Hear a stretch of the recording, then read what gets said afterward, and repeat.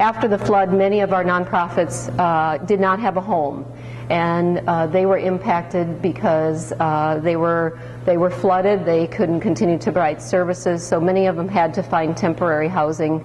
and set up offices very quickly because the people who needed help needed a place to go.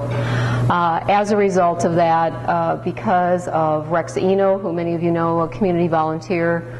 Jack Evans at Hall Perrine, and some of the staff at United Way, we brought a group of community leaders together and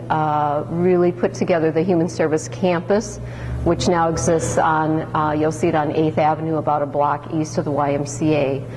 That facility was paid for by iJobs money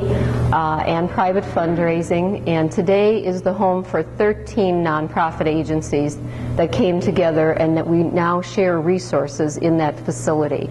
And I think it was a great testament to the nonprofit organizations coming together and saying, let's share our resources, let's do something new and different.